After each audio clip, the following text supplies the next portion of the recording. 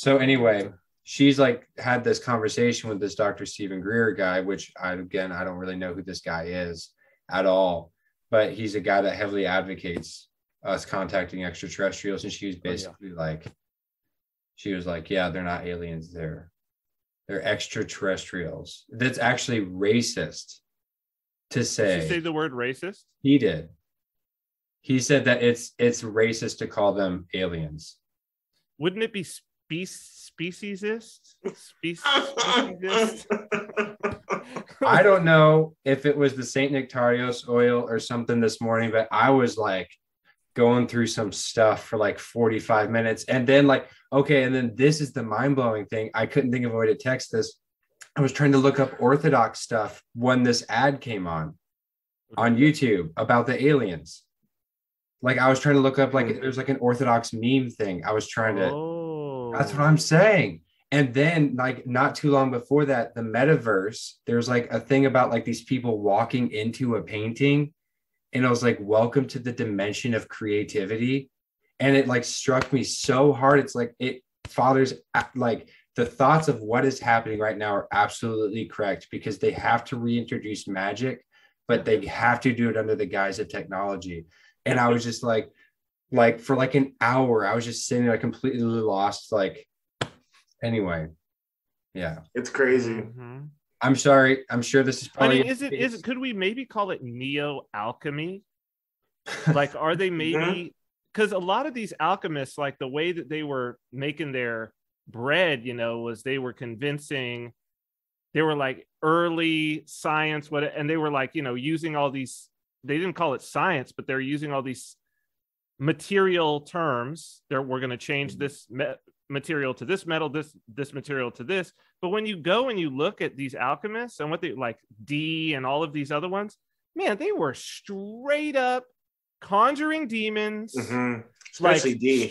Especially D, straight up mystics, the whole nine. They didn't convert nothing to nothing. It was all code for all of the demon stuff that they were doing. You get into it, they start talking about, they call them the profane, what they call them, like the gold changers, the gold makers. There's like it was like a pejorative term for them, because they're like, yeah, these basically these hucksters trying to turn lead to gold. It's like it's the deep meaning, you know, of the hidden things. And yeah, it's kind of interesting because at the same time, a guy like Greer, where it's like, yeah, we're talking about aliens kind of, but we started getting into like them trying to contact them through meditation and this intersection of spirituality.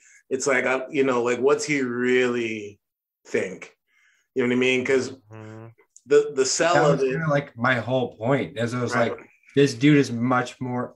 By the way, I don't know what's going on, maybe, but hi, welcome to Royal Path. We might already be in it. I'm not sure. It depends. We'll talk about it.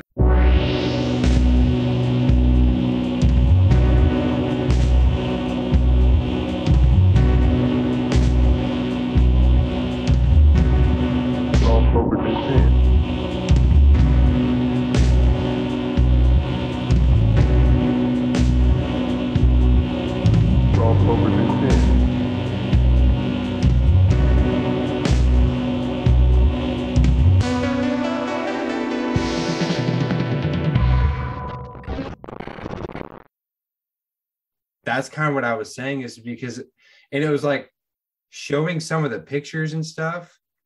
And like, it was hard not to look at like, yeah, it's Photoshopped, it's probably fake, whatever. You can call it a type of iconography, I suppose, even if it is like Photoshopped in a fake picture of like these like encounters they've had with these like splotched little red and gray things. And it's like, they're like, you can do this. I'm like, I don't really want to though. Like, that doesn't look like anything I want contact with. Like during this. Who does? That's the question. You know?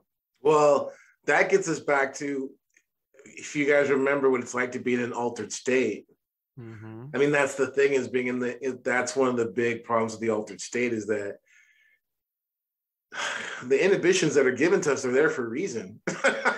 Right? And when some of those inhibitions drop down, it's like something which, if you were in your right mind, you'd be like, this is not good.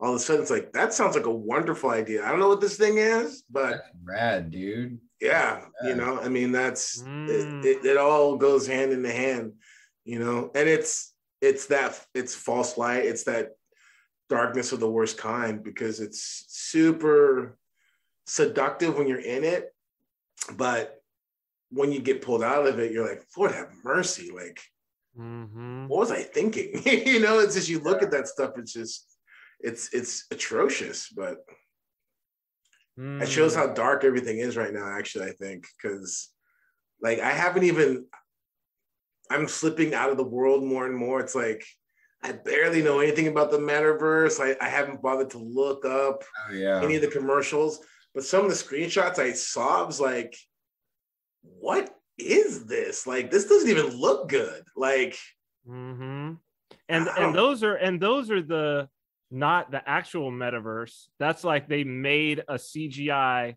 demo of something, and you're like, this already looks horrible. I have no desire to live my life inside this poorly rendered video game. Like, what are you doing here? That's exactly what it looks terrible. Like. A poorly rendered video game. That's exactly a poorly rendered video game. And like a poorly rendered video game that takes itself seriously. That's like actually trying to be cool. Yes. It's the fact that, and you know that they've done focus groups and all kind of stuff, and people were like, oh yeah, I'm into that. Oh yeah, I would spend 20 hours a day, and you're like, how bad are things for you? You think Mark Zuckerberg, a lot of weed, man. Forgive me. I'm sorry. I'm not sure Mark Zuckerberg focus groups anything. I think he's just like, this is it, you're gonna have it, and like we will. Like he's just like, no, this is what you're gonna get, and you're not. Like, I don't need to make this appealing. I don't need to do anything. I just need to get it in there. You're gonna take it no matter what. So it's like, good luck. Well, maybe I don't know. I don't know if it's a great segue into where we're at in the creed today, but I think that there is something about mystery and not understanding and not, well, I mean, so where are we? We're at one Lord Jesus Christ, Son of God, the only begotten of the Father before all ages, light of light, true God of true God, begotten not made, of one essence with the Father, by whom all things were made. The light of light, true God of true God, tripped me up for a long time, contemplating what was going on there. So because this is a mystery, right, Father? This one is the mystery, or one of many among them. But tell me if I have this correct in terms of what's trying to be said there at a high level, that it's not a process of creation, but that there's a sameness and a separateness of the same time. Light coming from out of light, true God coming from out of true God. That to me is like just one of those, you sit there and you think about it, and you're sameness but distinction. Sameness but distinction. Yes. Yeah, sameness but distinction. Yeah. You know, context out of the way, a big part of that, and that language which people especially nowadays feels is like really redundant, is the fact that the church and the fathers, the revelation of Christ was simply that revelation, and not simply, you know, the kind of Dan Brown conspiracy theory that people think it is in regards to the Nicene Creed and the church fathers. And what they're dealing with is, you know, the early conspiracies of Gnostics, various Gnostic sects, pagans, and everyone else who's trying to kind of horn in on the life of the church as the church is beginning to grow and to ascend, not so much in political power as we would understand it, but kind of awareness within the empire. You know, the threat of the church is looming to these sects and these cults. So what the church is dealing with are these heretical ideas of, you know, like Arianism. Christ is, you know, this created creature, the greatest of them all, but still creature, not quite God. And so it's really that, just to get that out of the way, is it's important to understand that what the church is trying to emphasize there, light of light, true God of true God, begotten, not made, one essence, is the absolute divinity of Jesus Christ, that he wasn't a kind of mode of God. He wasn't this kind of apparition, all the different ways that people want to cut it. He wasn't like an angel, wasn't a demigod. He was like God who created all things.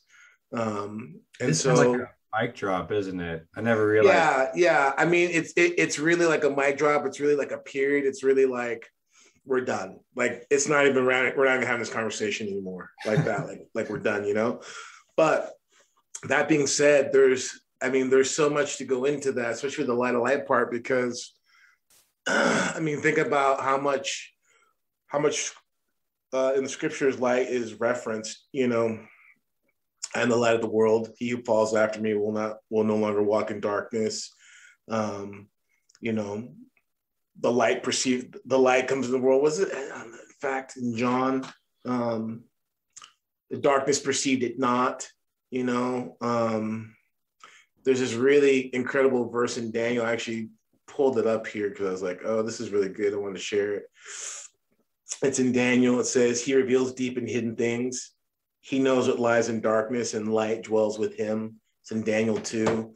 So, in both the Old and New Testament, God said, let there be light, right? We can go on and beginning to understand, what light is and how we,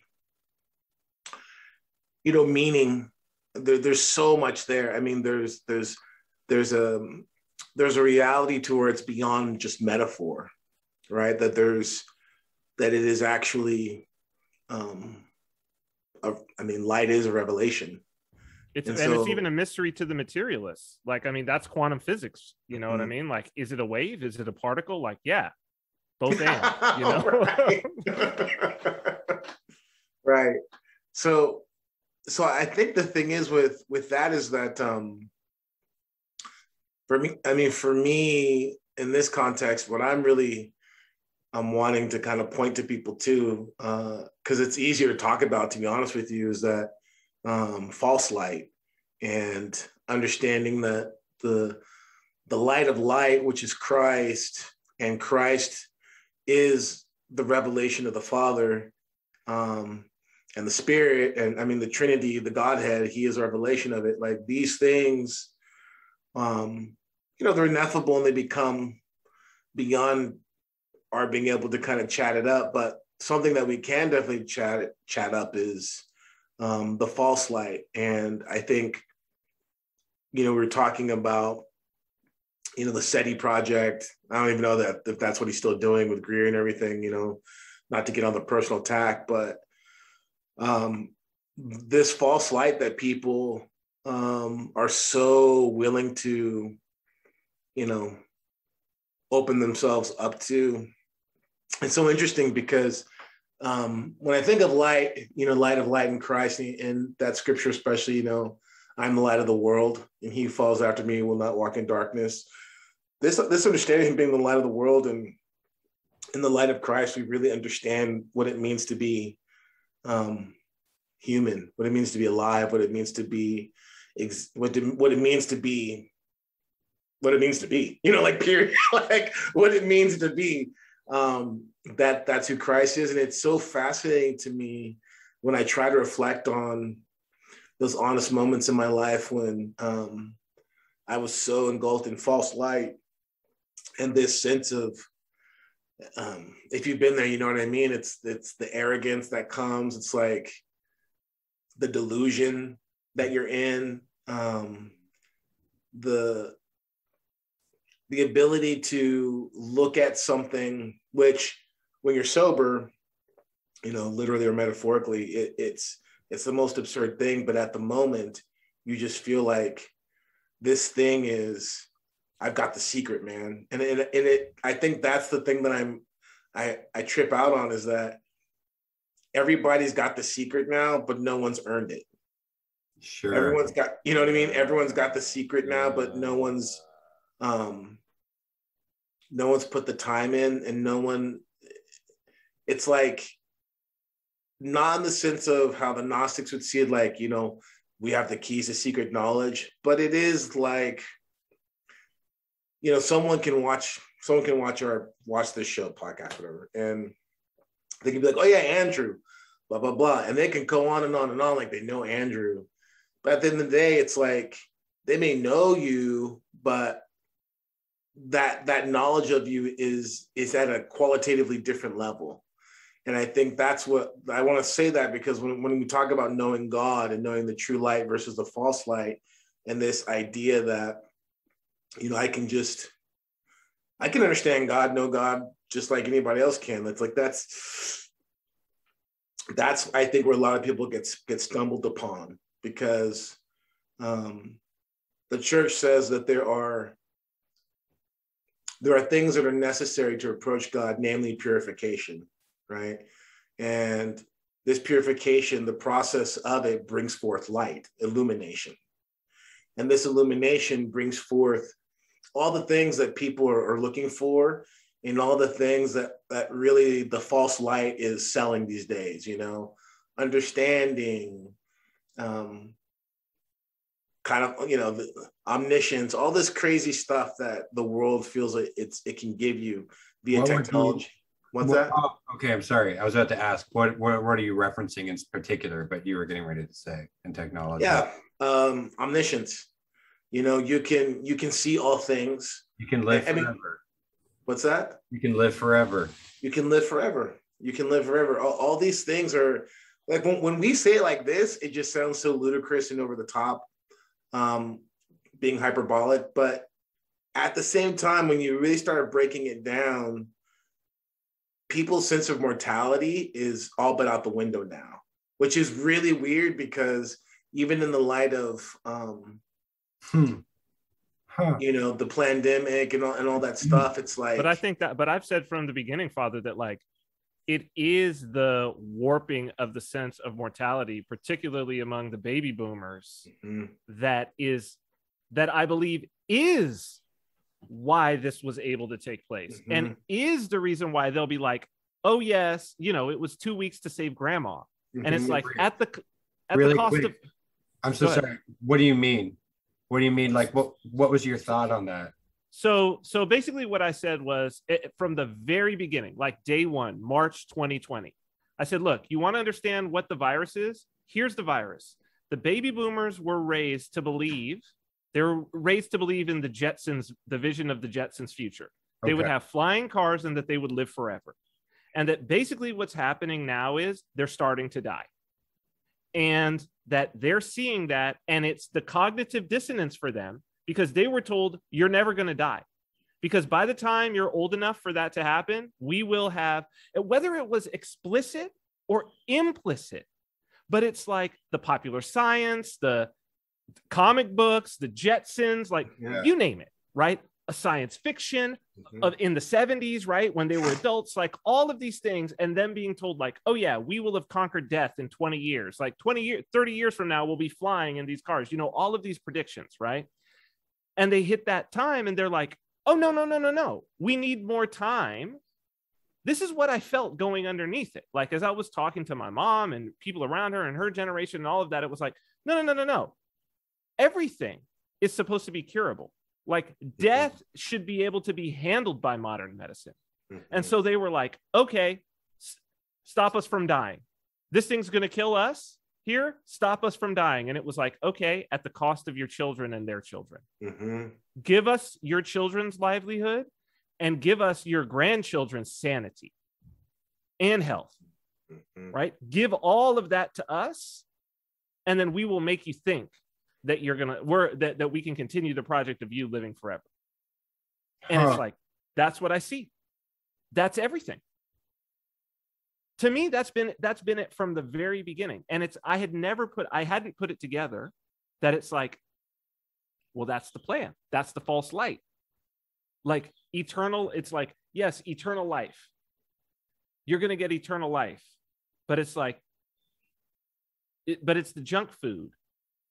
It's the junk food, eternal life. Yeah. Yeah. And like, so specifically targeted at a specific age group of the people that we needed to save and everything. I mean, I don't know. Like, well, yeah, it was targeted at them because look at the age of the world leaders, right? So they're all in that age group, right? Okay. All the people who would make the decisions. But I think that it's just like, like I would like Father to continue because I do think that it's obviously part of a lot. It's like a much older. It's a project that's been going on for a long time, you know what I mean? And it's a demonic project. Like it's not even like a elite project. So I'm sure that there's a really easy way to answer this, Father, but humor me. As a person who has fallen into heavy deception before, that how what's like I know like some of the specific indicators I'm getting ready to fall into deception, or at least the ones I'm familiar with. Is there like a practical and visceral, like kind of like tangible way to kind of like gauge where you're heading? And of course it's prayer, but I mean, like, even then I can fall into deception then as well. But like, is there like some things we should be looking out for, like specific? Because I mean, obviously if it's not with humility, that probably ain't good. If you're like, oh, I knew I was right, like I know that that's probably not good. Like the things I thought would work are getting me to God instead of like this like humbleness and repentance crap. Like and then I know that like also when I feel so good, when I'm like kind of bopping so hard about stuff, I'm forgetting God. And then like that one little chink in my armor is enough to just be, he knows what you're doing. You don't have to think about him right now. Like, and then it's like, before I know it, like a couple hours have gone by and it's like, oh, you don't really need to worry about prayer. He knows you're too busy right now to pray and he's blessing your work. And then it's like, and then logical progression, all I have to do is works and not faith. Like, that's all I have to do. So, Father, how do you avoid deception like that? Like what I'm talking about, like my deception. Yeah. I mean, forgive me. The things I'm trying to think, because Cyprian hit on something, and it's been so long since I read it. But there was a king, I think it's the Second Kings, who basically pulled that boomer move. He was just like, you know what? Spare me, but take my kids. I'm trying to think. I'm gonna have, like, at some point in time when you guys are rapping, I'm gonna jump. Were you looking it up? Yeah, and try to look it up because it just, as soon as he said that, it's like, yeah, that's like that one king, and that's where he was like, yeah. But be honest, Father, if you managed to find that online, would you have owned up that you had got it off your phone? Or would you have been like, oh, okay, I thought you would have been like, oh, yeah, it's totally. Yeah, no. Because I mean, I don't know. No. Believe me, because it's either that, it's kind of like, you hear the people clacking on the. Oh, yeah. It's like, I know you're looking it up, man. It's all good. Yeah. You know what I mean? None of us are Mindats. Not yet. So yeah, I guess the thing I want to say just about that self-deception is like, one thing that's really simple to do, but it's not easy, is just realize that if you're comfortable, something's wrong. Because there's this space in which the comfortability that I'm talking about is that kind of, complacency, that kind of like, the excuse making. I mean, anytime excuses are made, excuses made in sin, I mean, that's never good. But I think pulling back on it, a bigger thing is the way that we start to make excuses for what we take inside of us. Whether it is, not so much something passive like, I'm playing this video game, whatever, but there's certain ideologies, there's certain behaviors that we will begin to like give a nod to and just be like, it's kind of like not that big of a deal, And those are the things that I think are really pernicious, because not only does it take, it's like the frog in the boiling pot, but more importantly, when you do wake up from those things, those are the ones that oftentimes are the hardest to really repent of, because they begin to feel like it was your idea in the first place, right? And it's very hard to let go of something. It's one thing, like if someone deceives me, my pride in some way can shake me out. And I was like, oh, you got me, like, and you're mad about it. But there's something about the kind of self-deception, which is really tough. Very few people get mad at themselves. We're like, I can't believe I really did that. People get mad at themselves in a vain way. They're like, I'm better than this. I can't believe I did this. Yeah. Very few people will actually be like, you know, like the saints, you know, like, oh gosh, Lord have mercy. I can't believe I've really done this. You know, I can't believe I've really, you know, sunk so low to actually think blah, blah, blah, you know? Yeah, they're the kind of things that people, I don't know, everything from being unfaithful to their spouse, you know what I mean, to well, Father, I've got one. This, because this is today, so this is ringing off for my me. kids will be okay. They don't need time with me today. You know what I mean? Like, you just go and, anyways. I'm noticing now this among kind of probably some of the people listening, but like the cohort of people that, let's say, I've spent a lot of time around ideologically for the last probably the last decade. And I found myself doing this actually this morning, and it was the first time that I had ever like caught myself on this and even recognized that I did it. And it was an interest, kind of one of these like weird experiences. And so it's interesting that you're bringing it up now. And I had I had a strong instinct to do that exact thing and be like, no, it's excuse. But it's basically, you know, for so much of my life.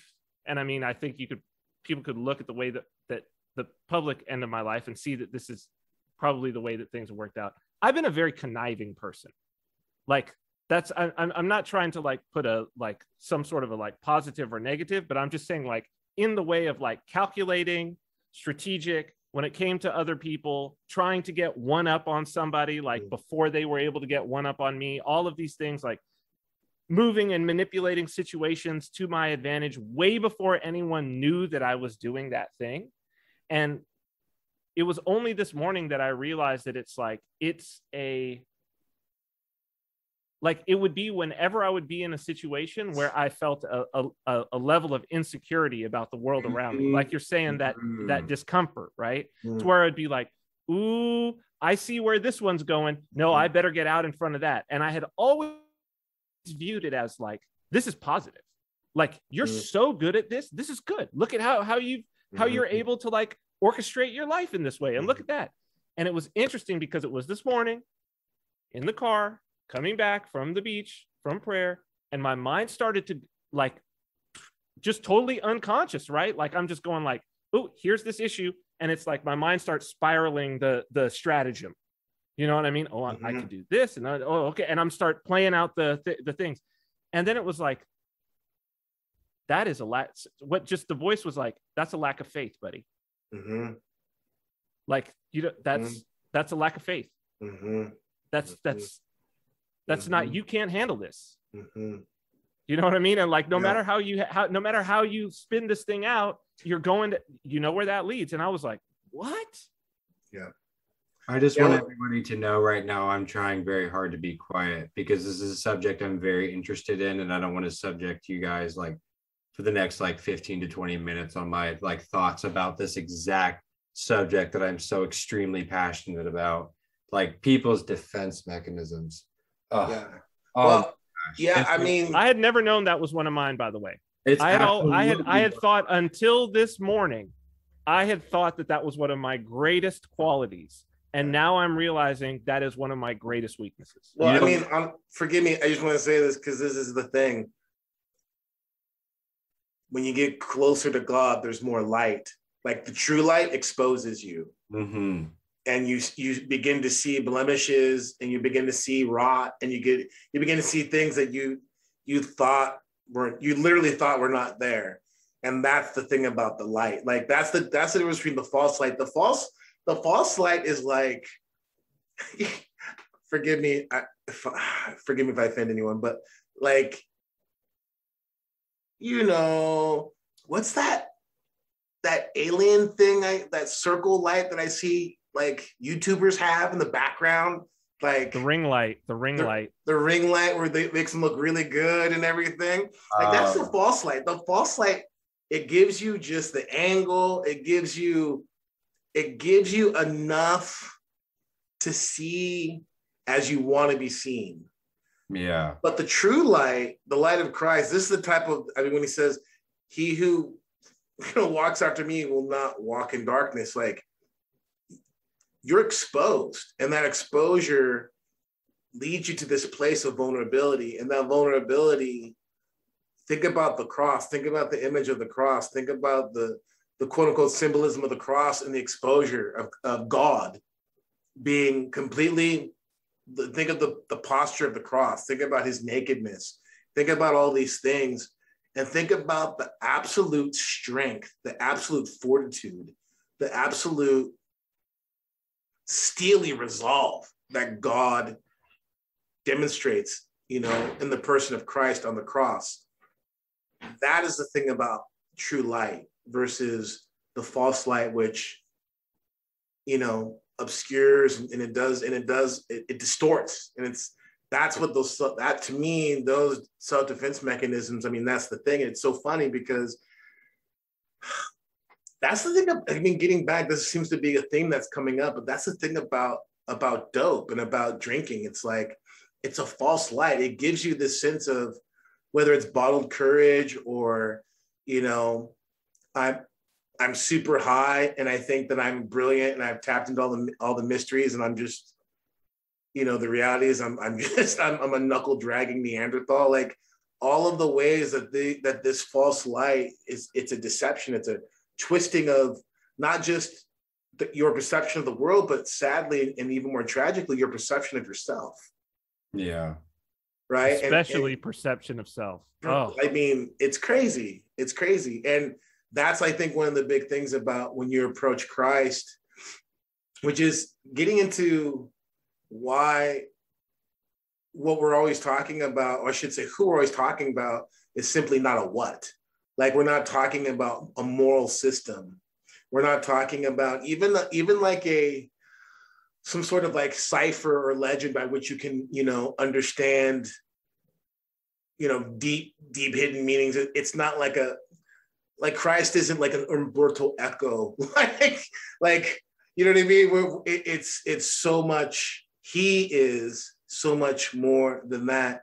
And it's very painful, actually, to go through that process of being exposed like that. But also on the other end of that, that's where you encounter wisdom and light, and the light of holiness. And you can sense it. Any of us who've read something like, a well-beloved saint who, today, Saint Nectarios, like you read anything from Saint Nectarios, you're like, wow, human beings actually can be holy and pure. Like, wow, God actually does dwell with men. Saint Paisios.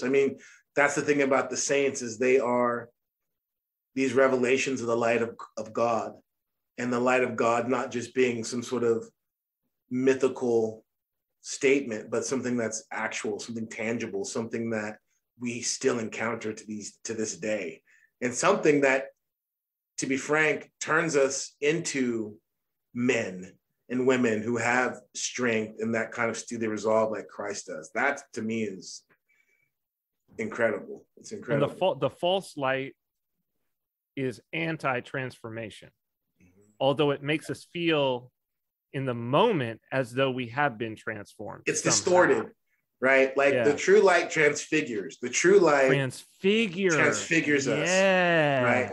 The false light distorts and perverts and twists. It's an Instagram filter. It's an Instagram filter, for sure. And I think that's one of the things, kind of getting to what Andrew is saying. One of the ways that you can tell is, I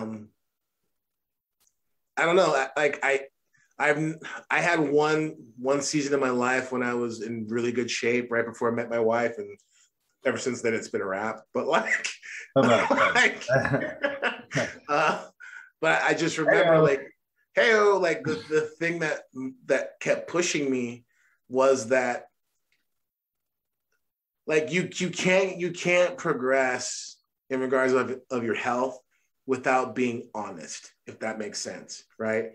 Because the second that you're like, oh, it's all good, well, you're eating that whatever, and you're not hitting it like you should, right? And that's the downfall. But you're like, I'm seeing a little cut right here. Okay, that's good, right? You see that little bit of cut, you see that little bit of muscle popping through or whatever, you're like, I want this, right? And you don't cut yourself slack. You're like, you know what I mean? You're into it. Whatever that's gonna be, like whether it's studies, your art, your craft, whatever it is, like when you want something and you get that taste of it, it's interesting to me because that love, it's love, it's some measure of love.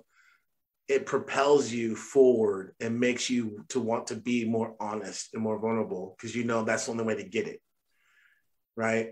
Whereas the false light is like quite the opposite. The false light gets you to settle. The false light gets you to say, I'm good. I'm still looking good. I still got it. 25 pounds and it's really 23.4. It's okay. Yeah. It's okay, And those types of concessions, they're real.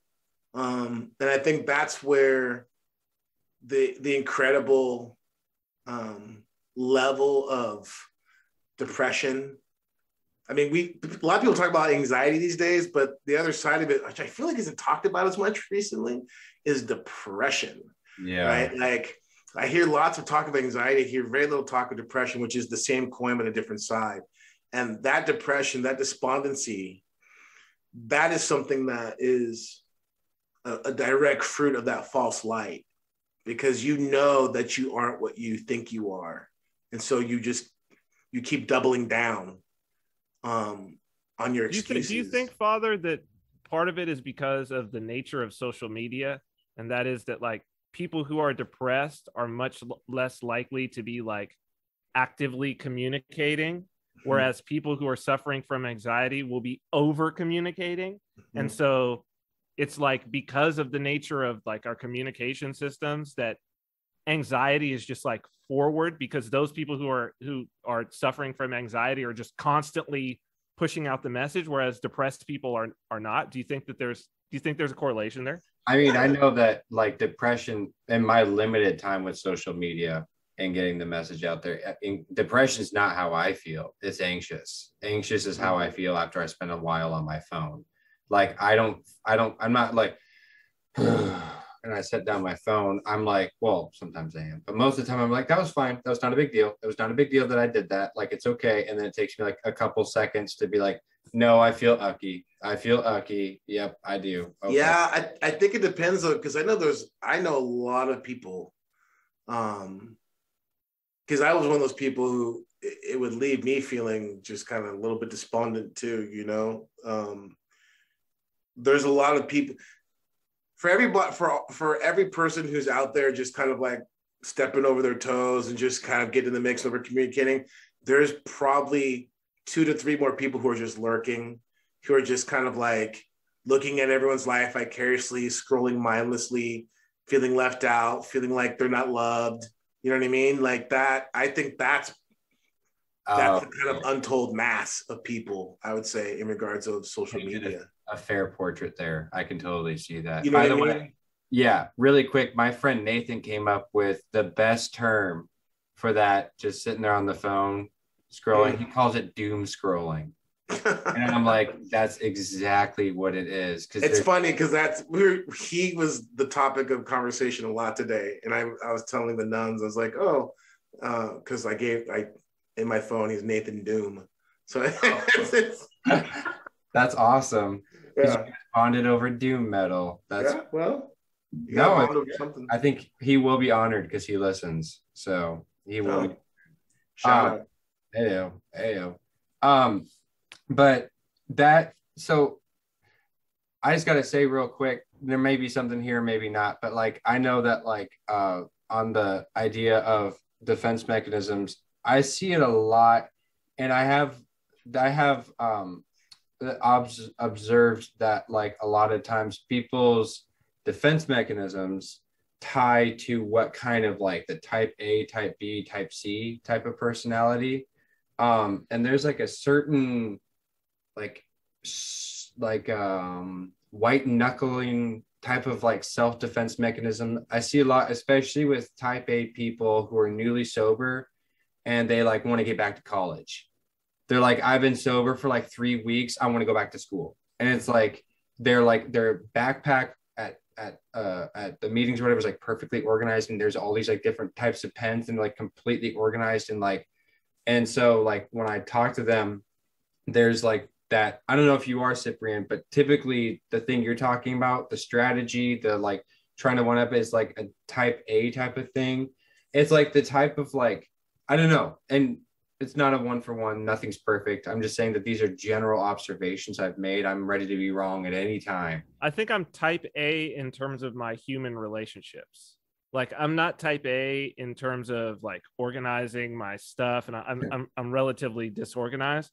But in terms of the relationships in my life, absolutely. I like things so ordered. Like, and I, in the past, like I have often told people that, like I will meet that, and it really upsets some people. Like I've probably lost some people who may have been able to be my friends in the past because I've been like, just so that you know, like, okay, we're here hanging out for the first time. I will interrogate them. I mean, I'm not going to do this anymore, but I will like interrogate them, and they'll be like, if they even sort of pick up on it a little bit, I'll just be like, look, so that you know why I'm asking you these questions, I'm trying to figure out who I'm talking to. And really, like the subtext of that is, I'm trying to figure out who you are so I can properly place you into my nicely structured like web of relationships and know how you connect in every way and have it all structured, right? That's it. Absolutely. Absolutely, dude.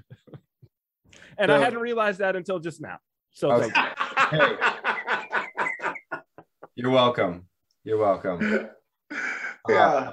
But I will also say that then there's another one, which is all, I guess I'm just going to like just talk about it on the podcast or whatever. I guess that's what I'm about to do. But like is more of like is the thing that I do, which is I think a lot more relatable to people who are maybe not so like physically motivated for things, you know, like maybe they're like intellectually or like artistically motivated, is this like manifestation of always needing to know the band that you're talking about, and you've already seen them live.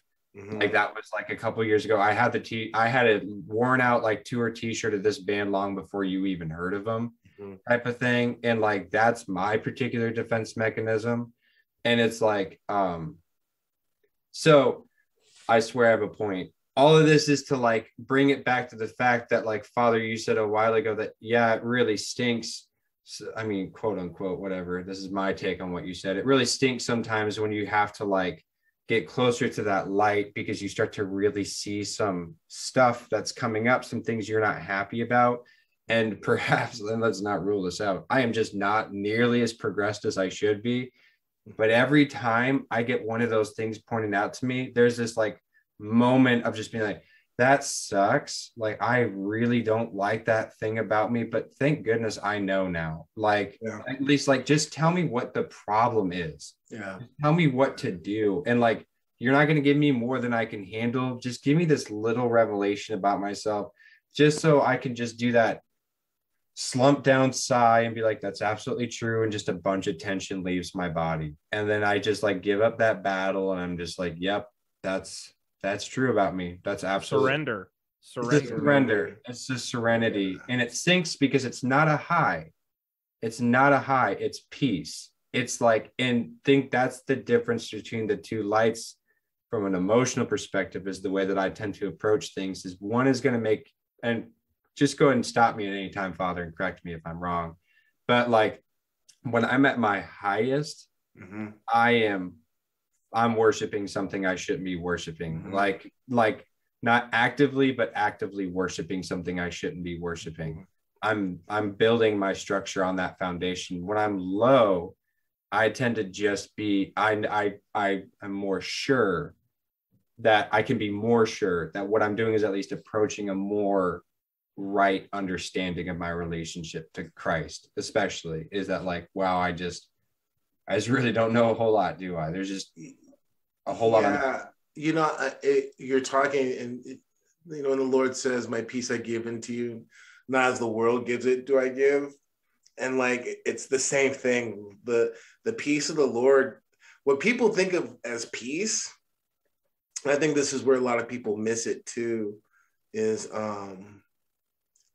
people think of peace, or even there's people who, like, let's say the Jesus prayer, and they want to look at the Jesus prayer as like the kind of Christian nod to, kind of meditation and just, finding like center. And like, it can do that. But the problem is that the Jesus prayer, right? The peace that it gives, it isn't the kind of like, like, yes, it's a peace that comes from the presence of Christ, which brings light, which brings a revelation of self, and your passions begin to be revealed and they begin to burn up. And that burning up process, it's tough. And there's a peace, there's a stillness that one begins to enter into, but it's a stillness that allows the process of that vulnerability to happen. Because like what happens is when you don't have that, you're constantly flinching, something comes up and it's like, no. Like I remember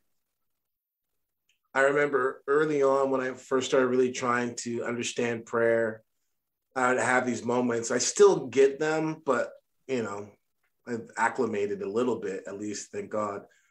But I would have these flashes of just something so embarrassing that I did. Yeah. Just so I get those. Yeah, I get so those. Embarrassing. And like I would have these, like, if it's one of the reasons why you need to go to your closet, because there's all kinds of like, there's all kinds of just like utterances and groans and stuff that can come out when you're really in it, right? Yeah. And just the kind of horror of the fool that you are, the horror of like just the falseness of what you thought you were, who you thought you were. All those moments are, I mean, and if you've had them, you know what I'm talking about, how painful they are. It's like watching an episode of Three's Company and Jack does something really bad, but like a million times like worse. It's just like, what in the world is this? So embarrassing. I can't believe I said this. I can't believe I did it. But the thing is, what comes from that once you begin to really embrace it, it's that transfiguring. It's that change. It's like, okay, I really see that. And it if you pay attention to it, it pays out pretty quick.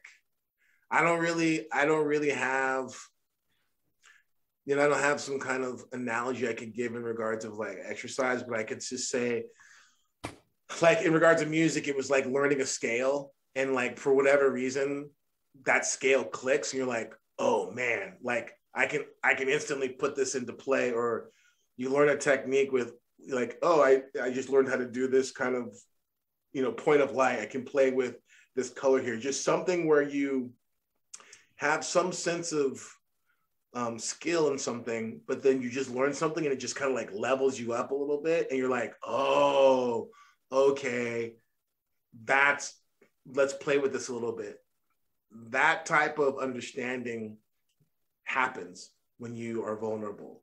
That type of understanding happens when the true light comes, and you're exposed in those moments. You're like, oh, this is very painful. I'm very embarrassed right now. But man, I bet you if I really try to work at this, some things will change. You'll see it. You'll see your interaction with your spouse or with your friends or whatever. You can see it. You can become, it's like things slow down and you're able to see the thing coming. You're able to see it sounds like an echo of the zone of proximal development, like being in the zone. That's where like it's like even the thing about things slowing down, but the thing about the zone of proximal development is that like in order to get into it, you have to be at the very edge of your competence. So you have to actually be in an uncomfortable and painful position in order to even fall into the zone. I mean, I know you've with music and art and sports, and I mean, I know you've experienced it. Yeah, I mean, it's also spiritually. Elder Joseph the Hesychast, he says, it's at the end of our endurance that grace comes. It's at the end of endurance that's when grace comes. Those are those moments. And that's, again, Saint Sophrony, stand at the edge of the abyss. When it becomes too much, have a cup of tea, right? That's his take on, keep thy mind in hell and despair not. This tension of being at the edge of shadow and flame. I mean, that's the thing, right?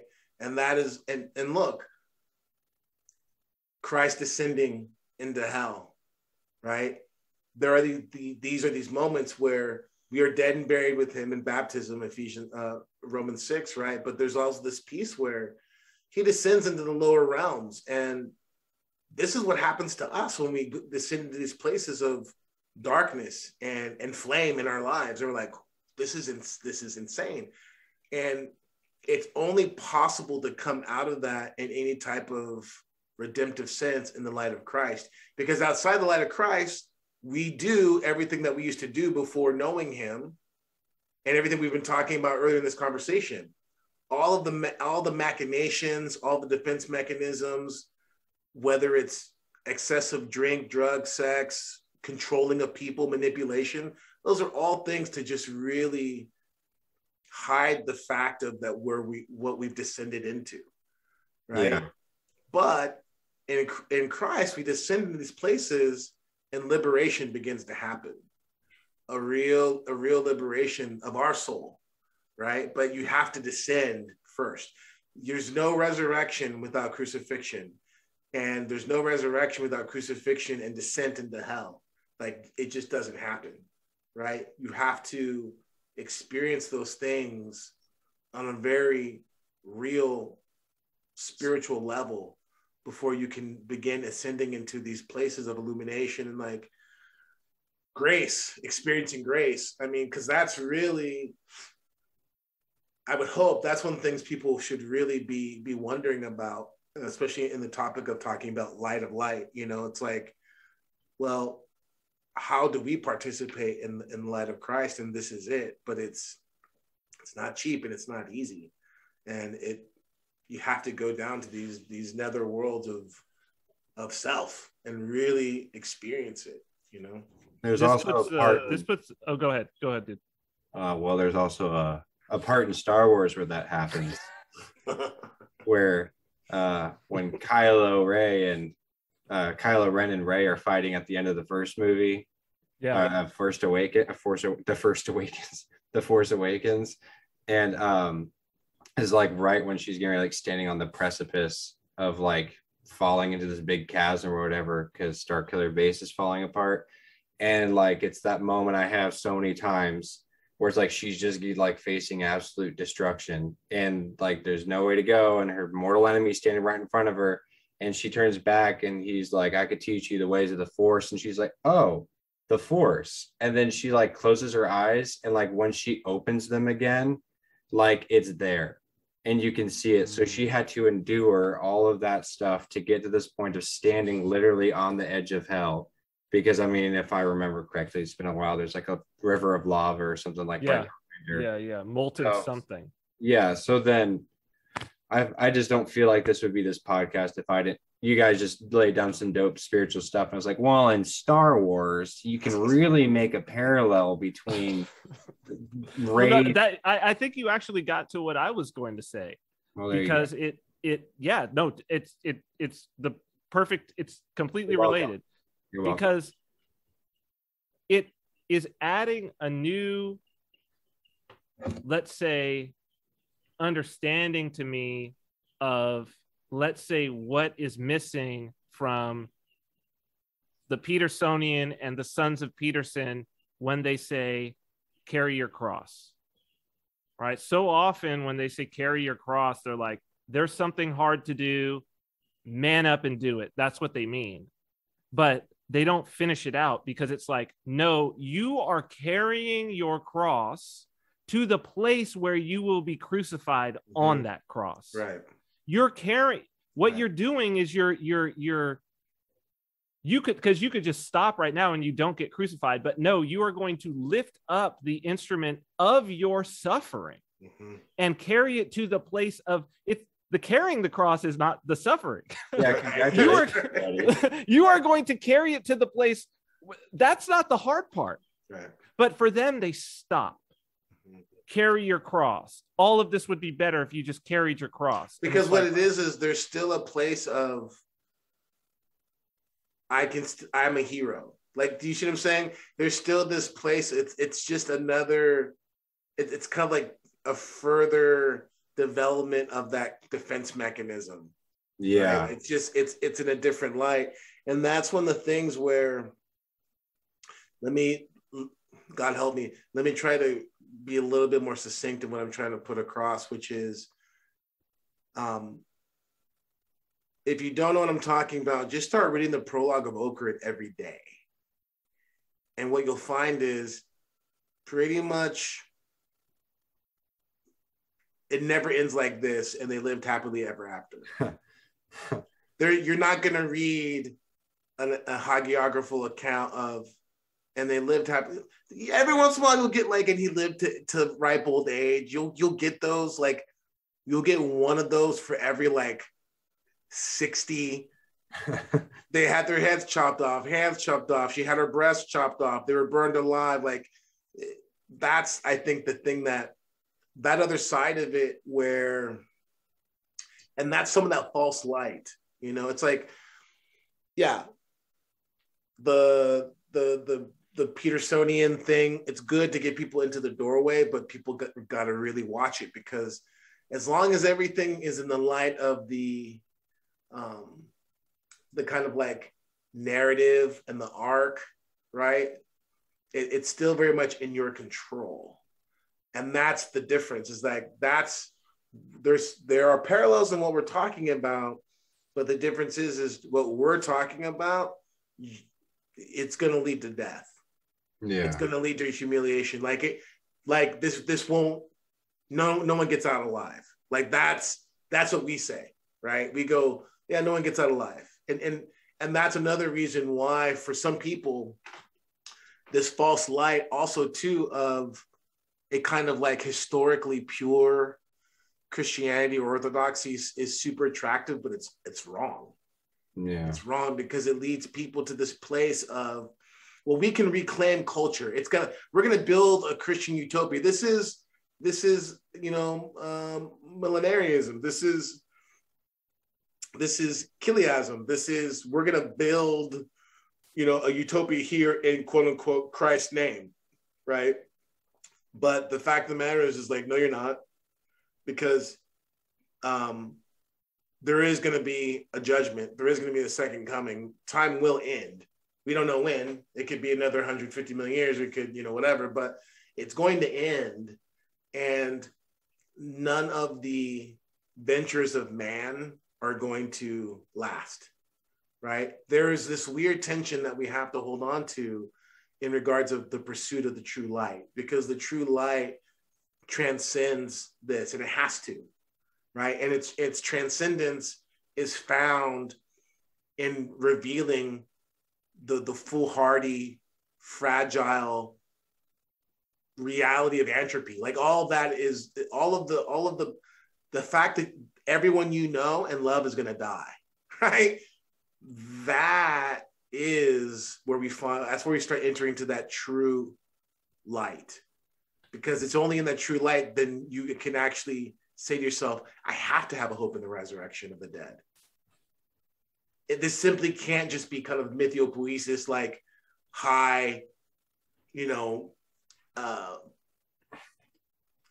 symbolism, mythology, like like when you bury your parents, God forbid you ever bury one of your children, God forbid you bury a spouse, you face it, right? When you slowly rot away because of cancer or you become crippled, you face it. There is no like, you know, it's going to pull out the last second, man. There is no pulling out the last second, right? That's the thing, is we are all laid low in death, period. And it's those of us who caught the scent of the hair, like those of us who have not simply caught the scent, but seen the hair, that's the hope. You enter into that and you're like, okay, here we go, right? I at least know where I'm headed, right? And that's the difference between the cat who is been stalwart, the kind of, you know, all the good stuff people, but at his deathbed, he's like, oh my gosh, here they come for me. You know what I mean? Yeah. Versus the one who, you know, when his faculties fail him, his soul is still pining after God, you know? Like I saw that with my mom. Her faculties were failing her. I mean, but I began to read the Psalms to her, and then just, you know, there's no other way to explain except it was her spirit began to just moan and receive, like, just, it's the only comfort I saw in her those last few hours of her life. It's like her brain functioning was gone. You know what I mean?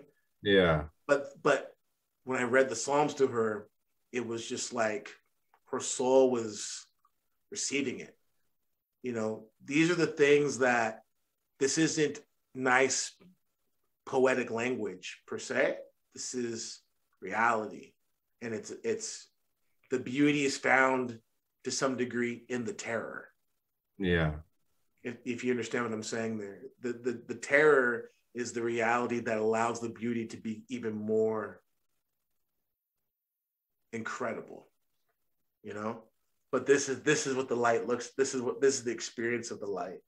I mean, if you have to have someone die close to you, then it should be before Lent, because that happened to me. My grandma died in 2015, in March of 2015. And I was not super in the church at that time. I was still there, but I wasn't going like a whole lot. But it was cool burying her and then going to church and like literally like singing like Christ is risen from the dead, trampling down. It's like so real at that moment of just being like, this isn't like an excuse to go to like your fairyland when you die, you know, oh, there might be something. It's like, oh no, literally like the next time this coffin opens, God willing, it will be for the resurrection. Like that's like the brutal, visceral reality of like what's happening at that moment. So, I mean, this is kicking off something for me because of the thing that happened to me this morning, and it's something that I had been thinking about, of like just the very kind of pragmatic sort of why when thinking about my mortality. Like why would I want to be transformed? Why would I want to stop doing these things? Why would I want to be more sober? Why would I want to be illumined? And I think that it's funny because like even as I try to like think those things out, the feeling that I get is just like, because dude, you're gonna die. Like which way is better? Like at the end, like if it's tomorrow, which one is better? You know, there's no pot of gold. Like what is what are you chasing after? You know, and it's like, no, wouldn't you just rather not be doing the thing now that you've been shown that like, yeah, you shouldn't be doing that? Wouldn't you just rather not do it?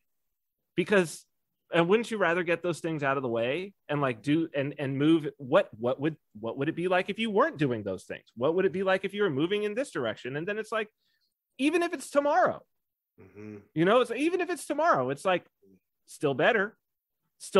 Like, and this is where I see. But that right there, what you're talking about, though, that's the positive side of repentance.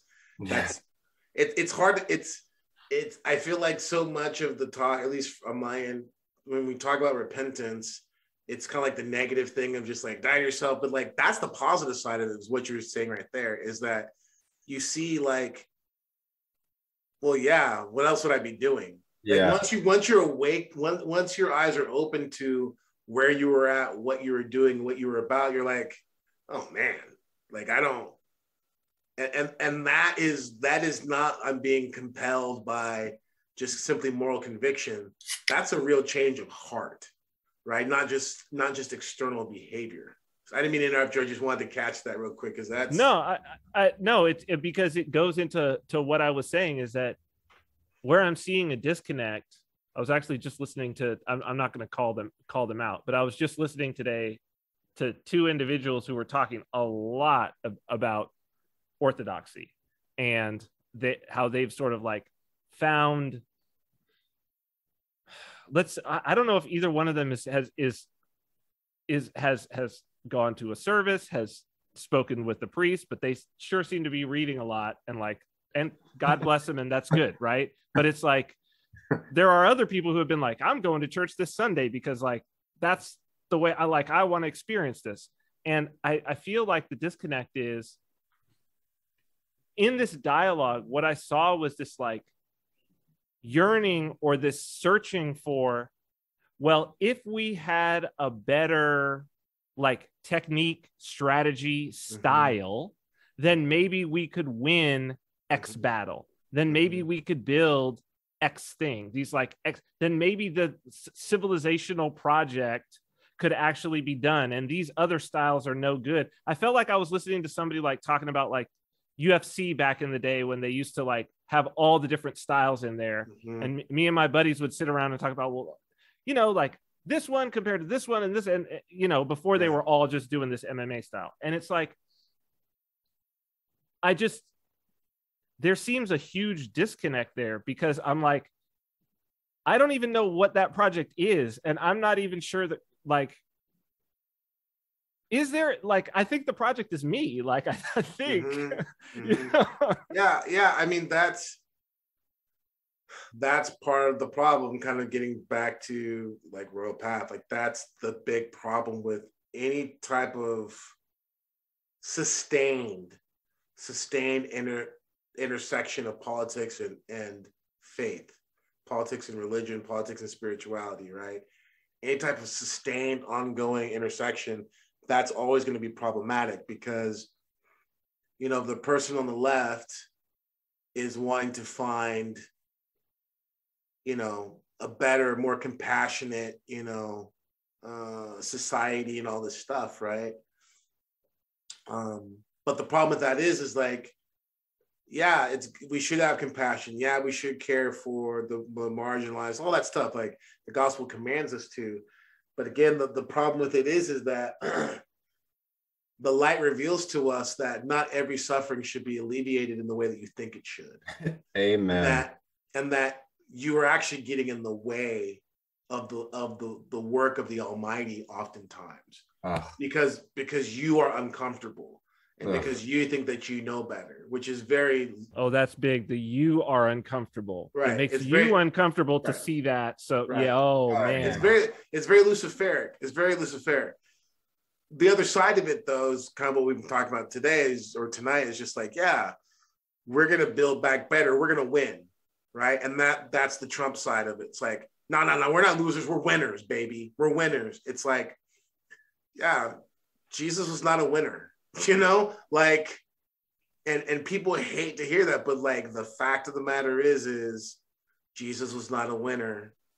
And it's precisely only in understanding that do you start to even begin to get it, right? Because that right side temptation of correctness and winning and being on top, and we're gonna you know, build back, whatever it is, whatever the slogan's going to be, that is the other side of that error. And it's really dangerous, because people who sustain and imbibe these perspectives, these, you know, right and left political paradigms and perspectives, and even these right and left spiritual perspectives, you know, of being correct or being, you know, compassionate in an autonomous sense, apart from Christ and apart from the crucifixion that he calls us to. They're both roads to hell, because they don't give you true light. They give you a light that is, I mean, isn't that kind of what the false light that is being preached a little bit right now? I think I kind of talked about it on like one of the earlier ones, but I can't remember that it was like this whole hashtag be kind. Like it was like, I can be really good and I don't need all that repentant stuff. Like just be kind, just be nice to people. I mean, isn't that the thing with like some of these, and I don't know, correct me, Cyprian, I don't know if they're like technically new atheists anymore. I don't know what they call like post new atheist or something, but like the whole, we don't need God for morality. We can be, I just know there's a whole line of thought like that currently, which is like secular. I don't know what they would call the secular humanists maybe or something, but they're after the new atheists. I don't know if they have a name, but they have definitely abandoned. Well, and I know the exact people that you're talking about, and they're like, I feel like they're sons of Peterson too, because like I feel like he took all of secularism and like everywhere where the new atheists failed, where the alt-right failed, where all of these sort of secular projects failed, he popped them into this one very nice package that got so close, and then he vanished. Right? Why don't you throw out a term to try and name them real quick, see if it sticks? I don't know. I like I'm more leaning towards very heavily using the term secular just because of the idea of like this world, the prince of this world. Right. That's good. I mean, that's what it is. That's what it is. As opposed to atheists, to be like, well, no, you're a secularist because you worship this world. Yeah, you worship the prince of this world. Yeah, no. Oh, I don't have the words. It's really good like that too, because the problem with atheists is that it excludes so many of the people that need to be included, which are people who have religious affect. People are like, I'm religious, or even like I'm spiritual, whatever, and they are completely devoid of the light of Christ because of this unwillingness to lose, this unwillingness to suffer, this unwillingness to trade in whatever this world, quote unquote, has, right, for the sake of the greater kingdom, right? Like friendship with the world is enmity with God. Like those statements, people don't take literal enough from my perspective, right? Speaking as someone who lives great, speaking as someone who lives like a king, like I got it better than any king of old. I can go downstairs and get a cup of ice. You know what I mean? I can have a cup of ice. That alone shows you the opulence I'm living in, because I can have ice whenever I want it. All that being said, that the fact of not getting this reality of like, you gotta be a loser, man, in regards of in the light of the world. That's the only way this works. That's that gap where a lot of these people just they won't go there. You know what I mean? I was watching it's just funny. I get it. Like I get the need to just make nuance and concession, but I was watching this one YouTuber guy. He's good. I like his stuff. He's a real sharp guy, young Orthodox guy. But he was doing kind of a critique on cult of personality. It's really good. He's talking about Trump. He's kind of doing like a whole, someone else had done, like, I think it was like Washington Post had done this whole montage of Trump's faith, whatever, Trump's Christianity, and just all these cringeworthy quotes. He has like, oh, me and the man upstairs, we're really good. I don't have to ask for forgiveness. Like all that crazy stuff that Trump says. But like the crazy thing about that is I've known so many people, so many guys like that. With like, of course I'm a Christian. Like, I'm an American. Like, of course I'm a Christian. Like, but no, I don't have to ask for forgiveness. Me and the guy upstairs, we're good. Like, literally those types of I can have church on Sunday watching football. Like that's my church. Yeah, like whatever it I've is. heard that like, so many times. Me and the big guy, we're good. He knows where we're at. You know what I mean? I'm like, oh man, that and forgive me how pretentious that sounds, but it's like, to me, that is such a painfully broad perspective. That, I mean, it's a broad perspective than I would hope for, but it's a well had perspective by a lot of people, man. And it's passed off as good religion. You know what I mean? It's passed off as better than nothing, right? This is balanced. He's being balanced. What do you say, Cyprian? Well, I said it's passed off as being better than nothing, like better than being an atheist or something. Right. And I'm like, I don't know if that's better than. I've never thought that was better than being an atheist. Yeah, I thought that. Like, I mean, Father Seraphim Rose, right? It's like that was his thing with atheists. He's like, yeah, I mean, I reject that same God you're rejecting. I mean, the thing about a lot of atheists is that, like, if you're honest and they're honest, you can get it. You can be like, yeah, I get it, man. You know what I mean? You've had nothing but these really terrible experiences and examples, and that's where it's just like, you don't care, but I'm going to pray for you. You know what I mean? Because when you see some people, man, God bless them. The blessing is a curse. The curse is a blessing. But some people, they just do not have a tolerance for hypocrisy and BS. Like some people don't. And it of course, when we drill down, it's their ego too. Sure. It's their pride. Sure. It's their sense of self-righteousness. Sure.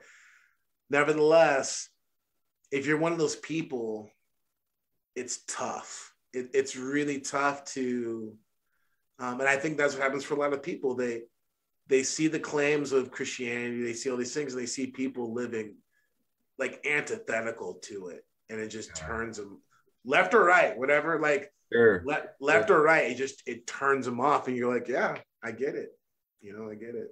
This was something that, a friend of ours here, a mutual friend here, he would keep coming back to is, he would, if he could find any failing in a hierarchy or anything like that, an example, oh, well, but about this person doing this, and but this person and this president, they're buddy, and oh, but these two patriarchs are fighting with each other and they're at odds with that. So doesn't that necessarily mean that the entire church is well, that means that because the church should be perfect, and then all human beings should be, if it's the church and it is what it is, then all human beings should be perfect. And I think that it's actually a response to American Protestantism, presenting that as what the church is supposed to be. So like the Rick Warrens or the Joel Osteens, when it's like, you see Joel Osteen and you see his wife, and it's like, everything is perfect, perfectly blessed. We're great. We're wonderful. We have no failings ourselves. Maybe once in the past I had some failings, but look, everything is like perfect. And that's just, it's not, how can you, everybody sitting in the audience has to know, like, that's not me. Right. That was the reason why I fell out, I was rejected that outright, was I was like, I must be either you're all faking, or, which is horrible, and I don't want to be here, or I'm the worst person on earth, because I don't, like, life for me is not like anything like what you're describing it. There's way more pain and way more suffering in my life than what you're describing here. Like, everything is kumbaya for all of y'all. I mean, like in the West, speaking as a convert, I mean, I know it's incredibly difficult to accept that, like, if something is going wrong in your life, that like maybe you've really like not done something to like make God mad, quote unquote. So this bad thing is happening to you, but also that like if something's bad is happening, you're doing something wrong. Like, I mean, if you're encountering like obstacles and like, hard times, and it's like Man, I wasted all of last week because I was dealing with this problem. I didn't have like any time to enjoy myself. It's like, well, no, I think Orthodoxy would teach you like that time is much more valuable. That like that hard week that you went through is actually much more valuable than like a week where you're just like kicking back. Um, and I Yeah, like That's a you're great honestly point, really man. good there. I just want to flesh it out in the sense of, so I think for some people this could be kind of confusing, but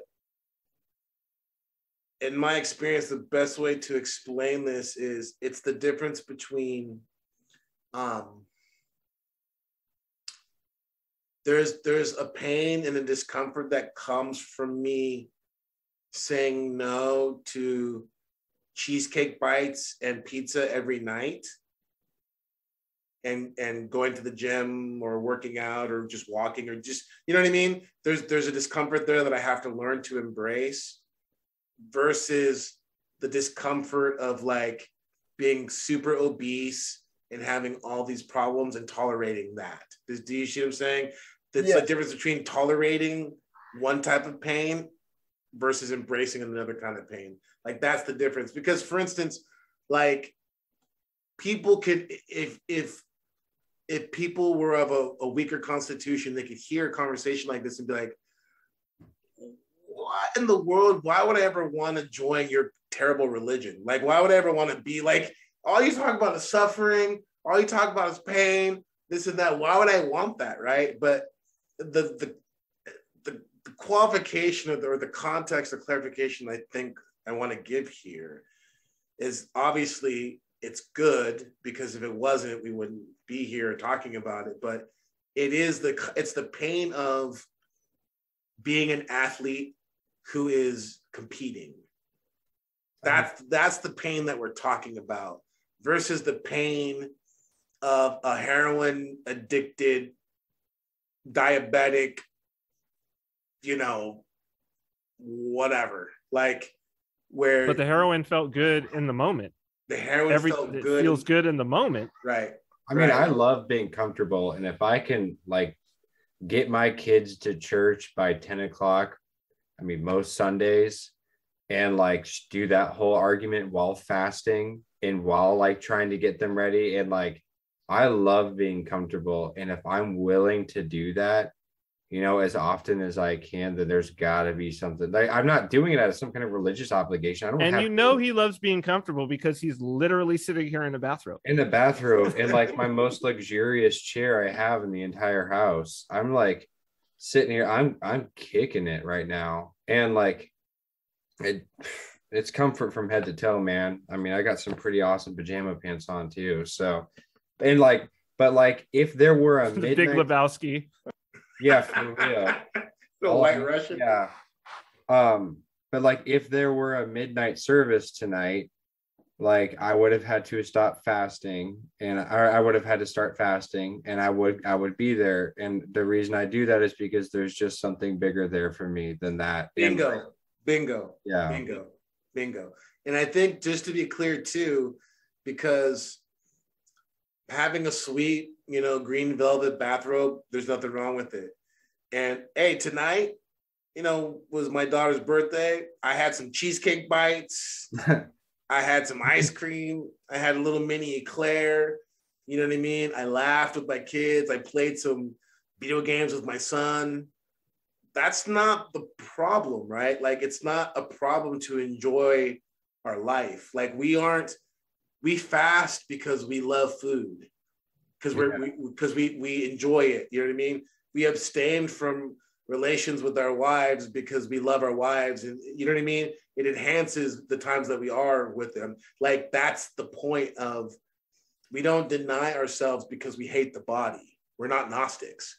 We deny ourselves for precisely because we're thankful for the experience of life that God has given us through the body, right? That's why we do it. But more importantly, we do it because we're aiming for something greater. And we're aiming for someone greater, right? And when we engage in these acts of self-denial, it hones our perception. And that work it's again, getting back to the athlete. It's like, I could eat, the athlete goes, I could eat that pizza, I could drink that soda, and it's fine. But you know what?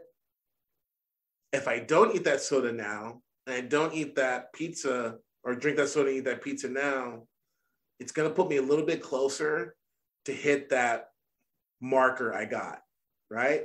And there will come a time.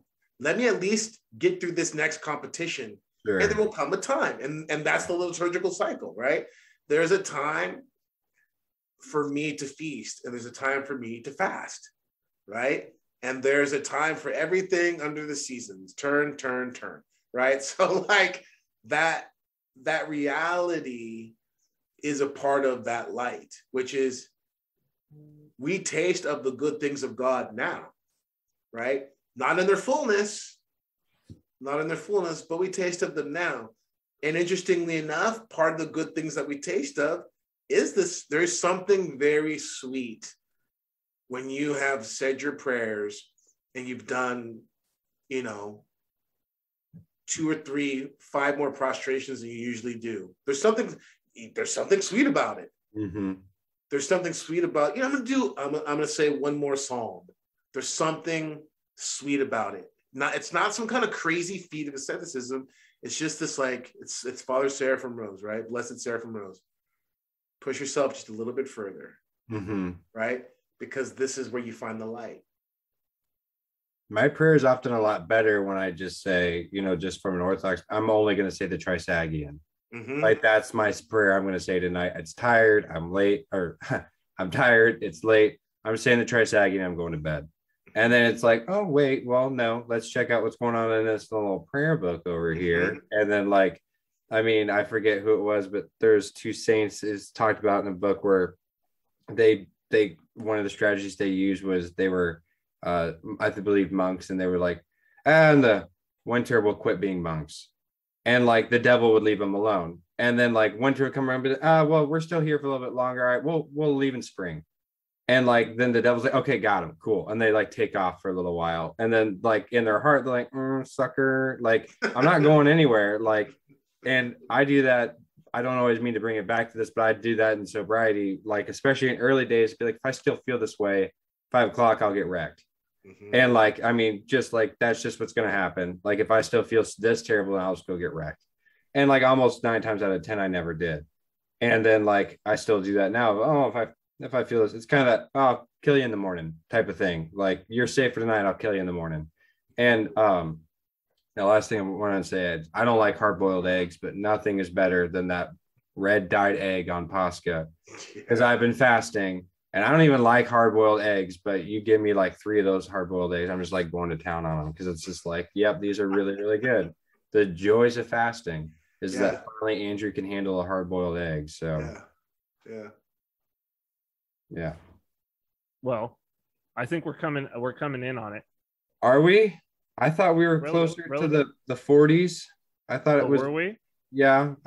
Whatever. I'm not. Well, what do you have? Because maybe it'll take us a while. What do I have? Oh, yeah. Oh gosh, I haven't thought of this at all. Well, I have a thought that we can talk about, and while I'm talking, my mouth's gonna go, and then my brain's gonna start working on a question.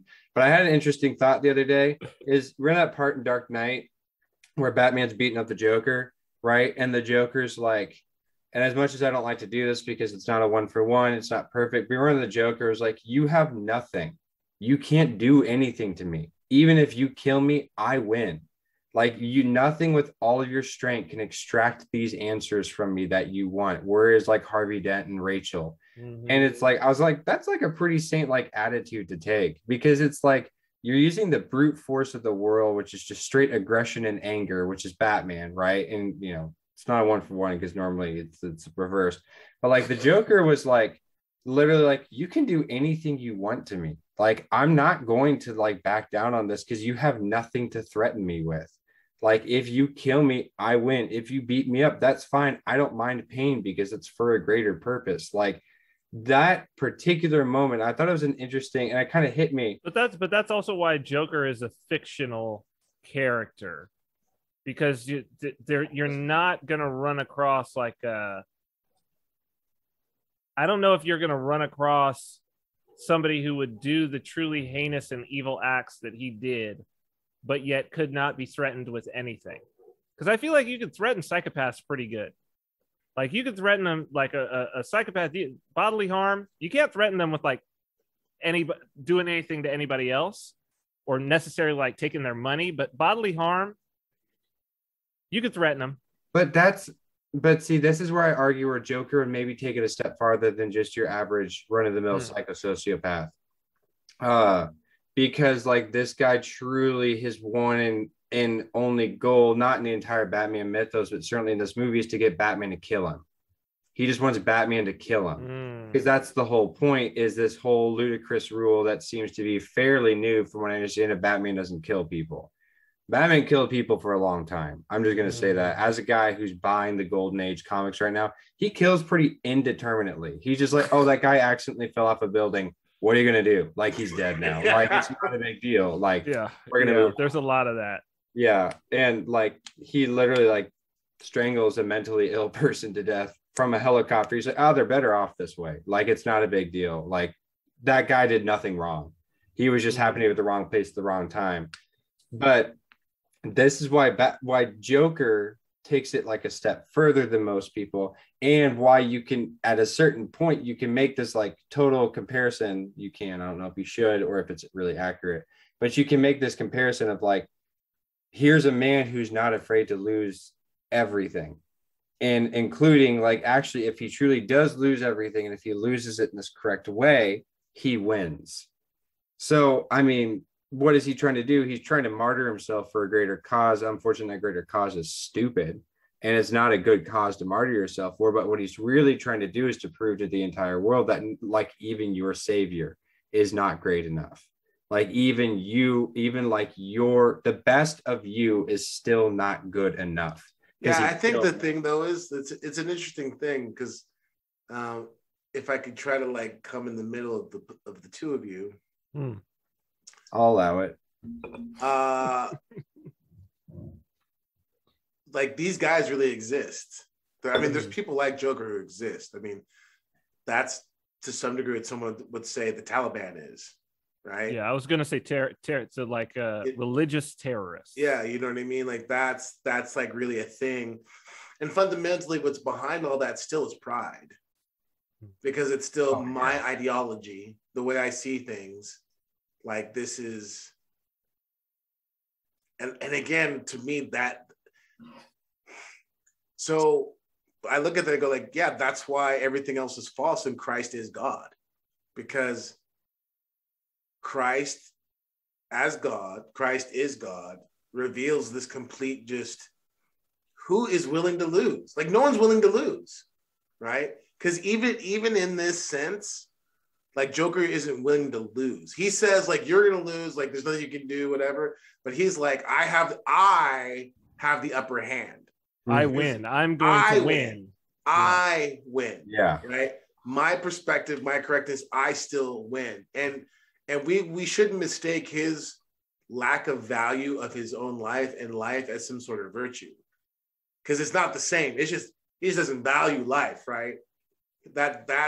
That's not the same as the rejection of the temporal world and life in the sense of the temporal kind of the pride of life that Christ calls us to reject. If you follow what I'm saying, there's a qualitative difference that's there. And he's like seeking a twisted immortality. Yeah, I mean, it's very much a twist. It's very demonic in some ways, because it's kind of like, this is the idea. This is the piss and vinegar of the envy of Satan. It's like, you're going to see that I'm right, and I'm going to burn everything down to show you. There's no love in that. Like, it's not done out of love. It's done out of pride and spite, arrogance, right? There's a very different thing. Love is willing to lose, right? Like Father Anthony Bloom, I'm going to butcher it, but he has this quote, which I remember I was talking to my oldest son about this like 2 years ago, and he was just like, "What?" And I was like, I quoted Father Anthony Bloom. I was like, "You have to realize that how powerless God is before you." And I remember my son was like, "What? I thought he was all powerful." Like my son, who's just going through those years, whatever. I was like, no. God's powerless before you.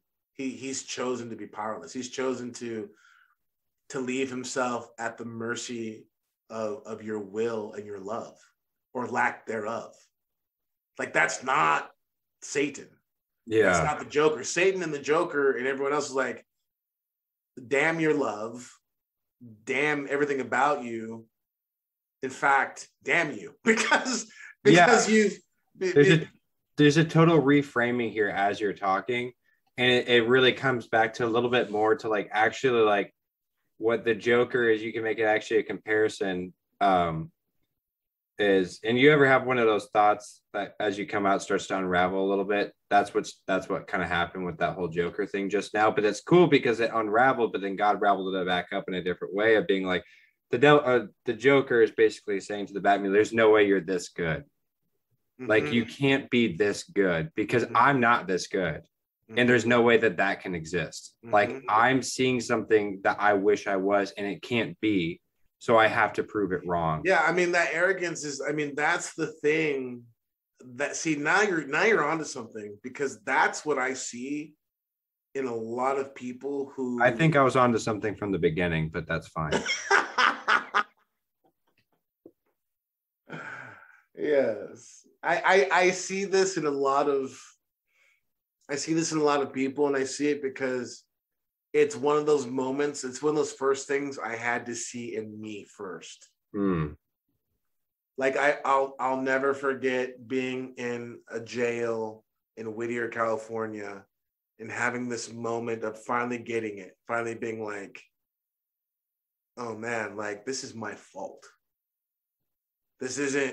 I'm not here because the cop arrested me. I'm not here because so-and-so broke into the window of the hotel I was at to get the heroin. Like it's no one's fault. Like, I'm here because of boom, boom, boom, boom, boom, boom. All the succession of things where I'm like, I chose to reject my dad. I chose to reject all these things. I chose to really exalt myself. I didn't phrase it like that at the time, but that's that moment. And that's something that I just know it so painfully well. I just see it. And I don't mean that in a projection, because, when I see people, I just try to, just keep my silent prayer for them, because it's not one of those things, even now, as, a priest and a spiritual father, I can't really bring it up to people in any type of like obvious way, because I just know how painful it is. And it's a type of thing where it's like, it's so tough for people. If you try to get that splinter, not only will they like sock you in the face, they'll sock you in the face and run out the door.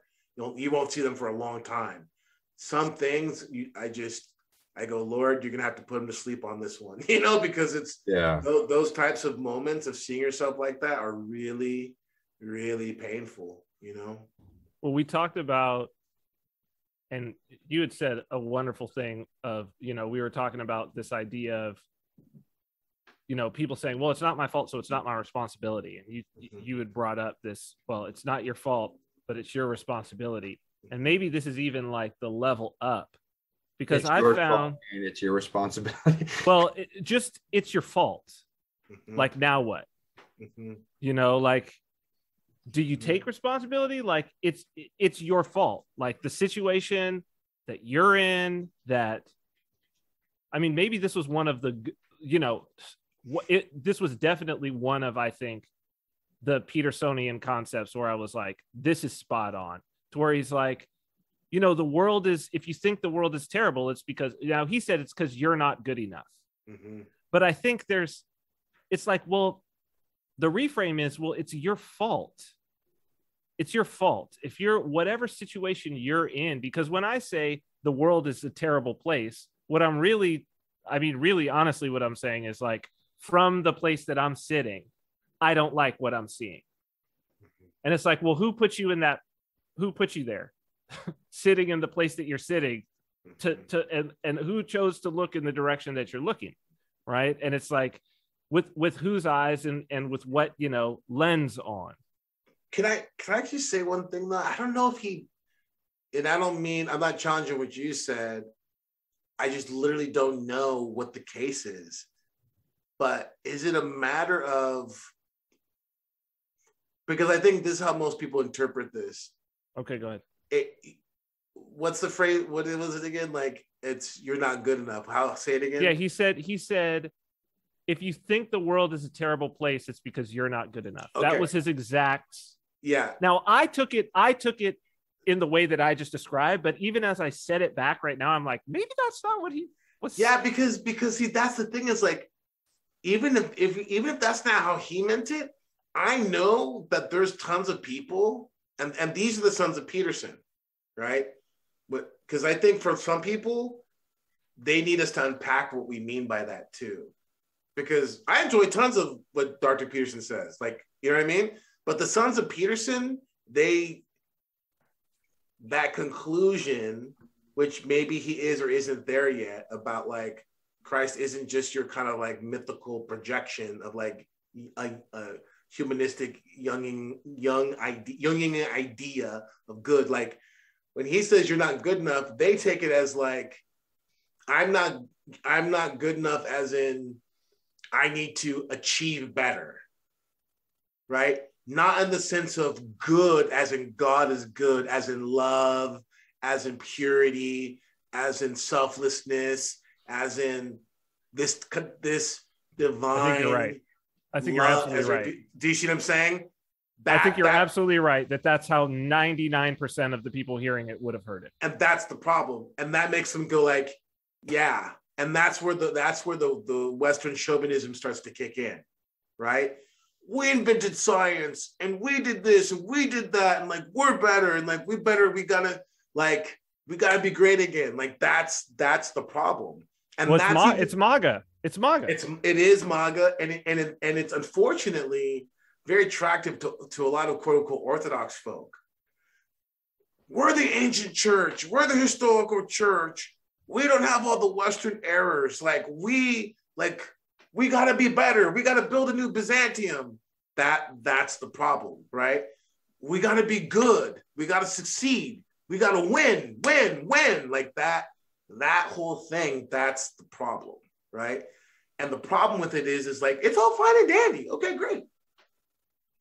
But it's not Christ. That's the problem, right? Good for you want to win. Hey, I don't want to be a loser either. You know what I mean? Like I say all this as someone who's day by day, sometimes minute by minute, depending on who I'm with, I'm learning to embrace losing, right? Like that's the name of the game. And that's a real tough, like that paradox, that thing that's making you scratch your head right now. I'm like, there you go. If I would say to someone, if they've been like, okay, I'm kind of like not really sure what you guys are always talking about, but for me, I want to hone in and be like, this is one of those moments where I'm like, this head scratching moment, if you can just hang in there, you're on the edge of encountering Christ, because this beckoning to lose, which makes no sense in an irrational intellectual capacity. It makes no sense. Everything in you fights against that, right? If you can just, put your hand in the box. You know what I mean? Sure. Are you an animal or are you a human? Put your hand in the box. Like that's the thing. You know what I mean? And that's how I would interpret good. You're not good enough, right? But the only way to get good enough in that sense is to actually begin to turn to Christ and say like, all right, well, here we are, you know. I have nothing to ever say that you are real or why I should even quote unquote believe in you, but I'm here at this point. I've listened to 5 hours of Jordan Peterson or whatever the situation is. This is, I think, where the shell begins to crack and something incredible is being revealed to you if you can put your hand in the box and keep it there, if that makes sense. Well, the corollary to "you're not good enough" is so then you must orient toward or rely upon the one or surrender to the one who is not just good enough, but who is as good could possibly be. That's got to be the corollary. Because I think I'm starting to realize that like every layer, it's like there's more. You know what I mean? Like the thing that happened to me this morning was really profound for me. I've like, and it was one of these simple things, but it was also exactly like you say, like it was a space that was completely dark. It was a complete black box of who I'm 43 years old. It's like to be like, oh, I've got a black box about something that's like fundamental to how I understood myself to move through the world and what I thought was like good in terms of moving through the world. To be like, oh no, that's a defense mechanism. Mm-hmm. Like, yep, you're just that's your own. You're following fear when you do that. It's like, oh no. Even the thought that I could ever be good enough without Christ seems ludicrous to me. Mm-hmm. Ludicrous. I couldn't have found like how many years of psychotherapy would it have taken? Right. For me to get that one. Well, you wouldn't still. I wouldn't. Yeah. That's what I'm saying. Because that's what I'm saying. Yeah, you wouldn't, because even then the psychotherapist would tell you, no. Yeah. Listen, this is good. Listen, what's wrong? This is good. Yeah. And some sort of justification would be presented to you in the guise of mental health. Yeah. Right? That's the problem, right? And that's the other side of it, is that the sons of Peterson, they don't want to die. Let's just make it simple. They don't want to die, right? And Christians, each level, you're like, okay, I'm there. And then another level of vulnerability, another level of pain, another level of suffering, but another level of wisdom, another level of joy, insight, all those things come. And then you kind of acclimate and you're like, okay, well, yeah. It's time to do it again and go down another level, right? Yeah. That's when you start seeing, okay, I'm not engaged in self-help here. Something divine is guiding this process, because these last 6 months of what I've been through and what I've been doing are so different than the last 6 years, not of my own choosing. Clearly, it can't be me, right? This can't be me, because I would have done this, and this, right? And I'm wanting to go back for more. Okay, what is this, right? Yeah, that's a weird experience, but very good. It's Christ. But, yeah. I mean, it has to be, because I mean, my life projection was going and then suddenly it stopped and it goes like way that way. It's like if I were a ship, everyone were like, what happened to this guy? Which is my segue into the thing I thought of I wanted to ask you guys, is because there's a fantasy element in there somewhere. I don't know. But you could tell I obviously just thought of it on the spot. But I mean, we get a lark out of it for probably like 10 minutes. That's fine. All right. Nothing written in stone. Just right off the bat. No big deal. Don't overthink it. What are your 3 favorite movies from the MCU?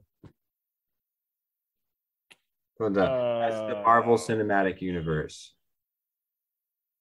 Okay. I don't even know if I have my 3. I could fire off 3 I really liked. Well, I mean, I know my favorite without a doubt is Winter Soldier. That's the best one. Mm-hmm. I think Civil War is really good. Ragnarok and the first Guardians of the Galaxy. Oh, I would do Ragnarok, Winter Soldier, and I think the first Avengers, because there are just so many awesome Captain America moments in that. that's good. That's the I don't know. No, it's there's only one God, ma'am, and I'm pretty sure he doesn't dress like that. There's that moment. That's so awesome. Really good. That's really good. I'm gonna go with Ghost Rider. Oh, okay. Come on. Elektra and what's his name? Ang Lee's Hulk. Really? I think you misunderstood me, Father. I think I never get to troll. I just wanted to troll once in my life. I wanted to break character, just troll. I smelled it as soon as it happened. I was like, all right. I think you misheard me. It's best, not worst. Man, Elektra was so bad. Oh, that's why I was like, wow, this is. Dude, I don't know. I didn't see it. I never watched it, but just randomly because YouTube knows me, it suggests things. And like it showed me the final fight between Bullseye and Daredevil in the show. And I've never seen the third season. I had stopped caring by then. But Father, you should look it up sometime. The imagery between them, because the whole thing is that the Kingpin's stolen the Daredevil suit and he's wearing it for some reason. He's like committing atrocities while wearing the Daredevil suit. Kingpin is I'm wearing. So sorry. Bullseye. Oh, I was about to say, like, some tell me he doesn't fit. Some tell me he doesn't fit in that suit. That's what was that guy's name? Farley. That's a Tom. What's his name? Farley. John Farley. Tom Farley. Chris Farley. Chris Farley. That guy in a little suit.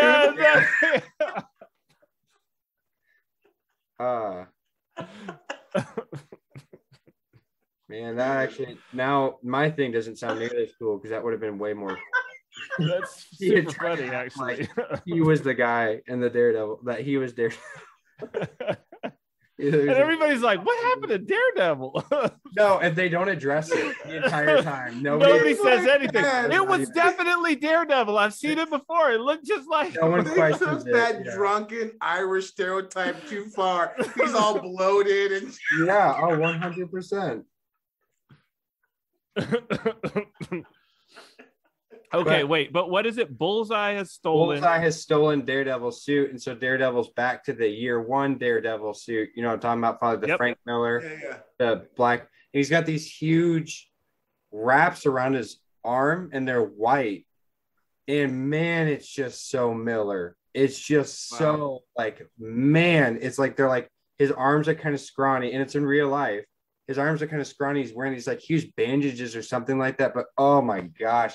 I was never crazy about the year one Daredevil suit. It looks cool. It's fine. But that I was like, wait, no, I definitely can get behind that. Like that looks awesome. And I mean, that's all. I'm never going to watch the third season of that show. I stopped caring about those shows pretty quickly. But Father, do you have a sincere answer? Because if you don't, that's all right.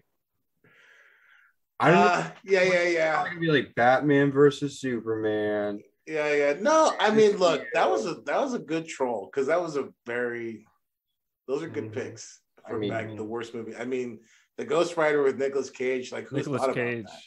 Who's thought about that, right? So I wouldn't have even that's not even in the catalog. I mean, I'm pretty proud of those things that I threw out actually. Fantastic Four, Rise of the Silver Surfer. Actually, that's a bad one. No, man, listen. Lawrence Fishburne as the Silver Surfer. Yeah, no, that's cool. That's pretty awesome, actually. Cool. And Chris Evans was a good Johnny Storm. Yeah. It's just that Galactus thing. Yeah, it's not on my list, but you know, I'll give it its due. I'll give the devil its due. I don't know, man. That's a tough one because there's a lot of like head nods I want to give. But definitely Winter Soldier. The first Iron Man for sure. Oh yeah, that's a good one. That first Iron Man is just—it's really good, man. It's still good. It's still good. Yeah, it's really good. It's really incredible. It takes a lot for me to like Iron Man. I don't like Iron Man. Like And the fact that a movie made me he was always one of my least favorite for sure. Yeah. And then I'd say Doctor Strange. Oh, I knew. How did I know you were going to pick Doctor Strange? Yeah. I thought, I was like, ooh, do I add Doctor Strange? I knew you were going to take that. I like Doctor Strange a lot more. Father, it's interesting. I didn't know you liked it as much as you did because I was like the one person that loved it as much as I did. I was like, I love this movie. I think it's fantastic. And a bunch of people like, it's boring. I was like, I don't think it's boring at all. Like, and I loved it. I'm excited. Another one that was really good. Unfortunately, politics and time has like really killed it. But I mean, I loved it. I don't really care what anyone says. I'm not trying to be that guy, you know. But longtime fan, man. I loved Black Panther. I mean, it got played out hard. No, it was good. This is great. This is a great movie. Black Panther was really good, man. I have to set all that stuff aside when I'm talking about the MCU. Like, I still want to see the Eternals, even though you can feel this whole like civil war erupting where it's like people have just objectively being like, look, it's just not a very good movie. It's just not done. He's like, well, then you're homophobic because there's a gay couple in it. Or you just don't want superheroes that aren't white males. Like, if you dare to criticize the Eternals, and then it's like, no. It quickly like divided into like someone, and then like these headlines are coming out like, despite far right like wing trolls, Eternals leads the box office for a second weekend in a row and stuff like that. It's like, it's got nothing to do with it. Like, I put it's an interesting takeover by the Church of Woke of even this, like, the alternate mythology, right? So you would think that, and as it started, you would think that these would be like unassailable, right? To where it's like, nah, how we're going to judge it is how close is it to the comic books, right? Like, that's how we're going to judge it. How well does it tell the story? And now it's like, no, that's been captured too. Oh yeah. I mean, like, it's the Church of Woke has captured that too, to where it's like, no, we've got to insert they're doing the same thing with the Lord of the Rings series. Huh? They're doing the same thing. What do you mean? They've wokeified it. I don't know what you're talking about. The Lord of the Rings series, I think it's on Amazon. It's from Hobbit. They're doing a series? Hobbit, they're going all the way through. Really? Starting with Hobbit. Yep.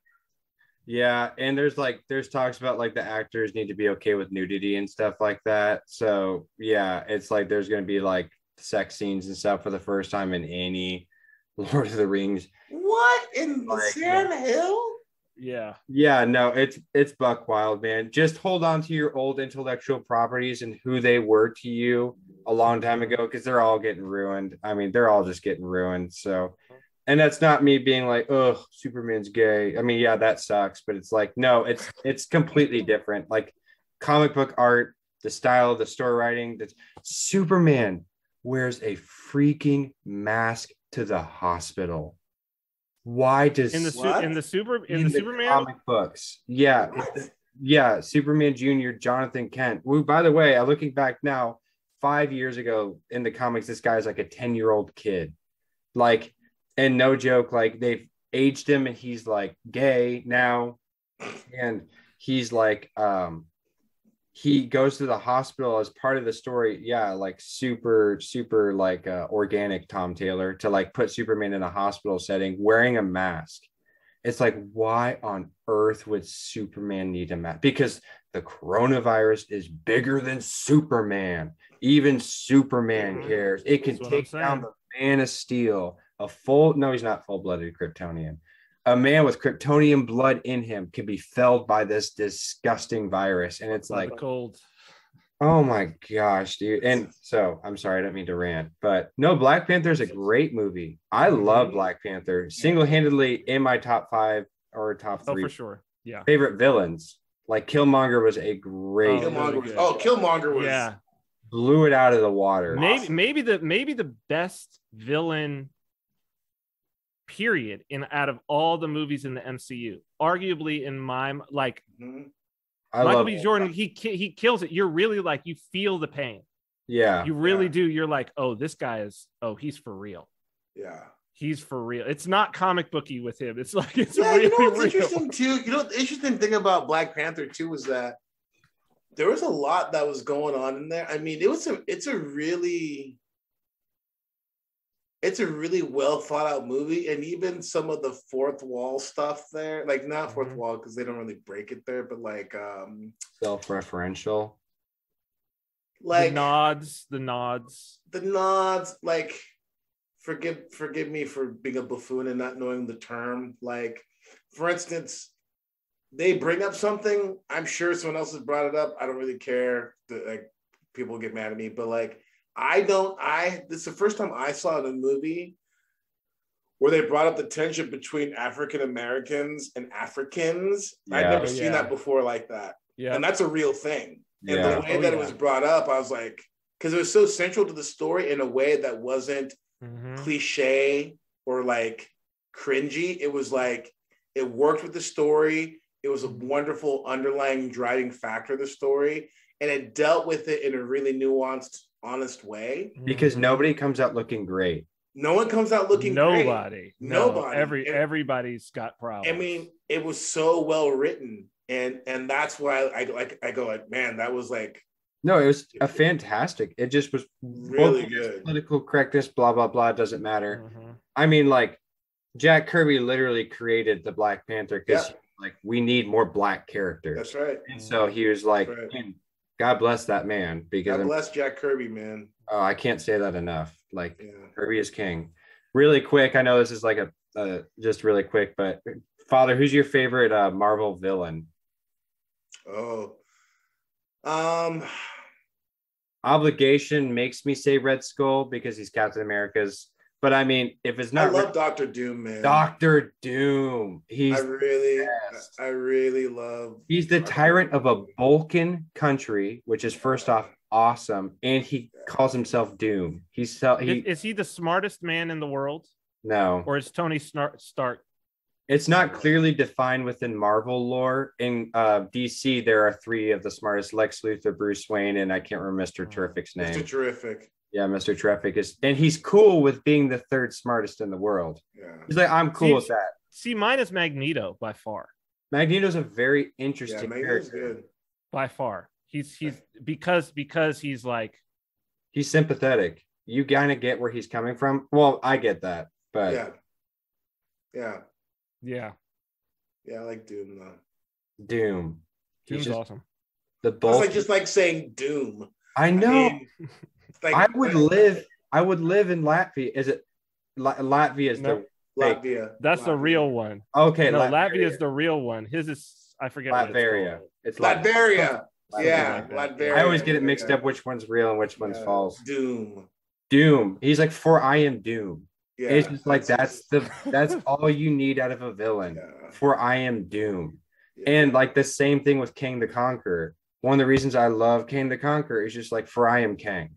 And like the fist, like every time he's like, that last panel on the last page is just him going, I shall do this, for I am king. And it's just like, oh my gosh, like screw any kind of like political overtones of like, you need to make like a neo-Nazi be Captain America's like villain. Of course you need to, that's 100%. Yeah, of course you do.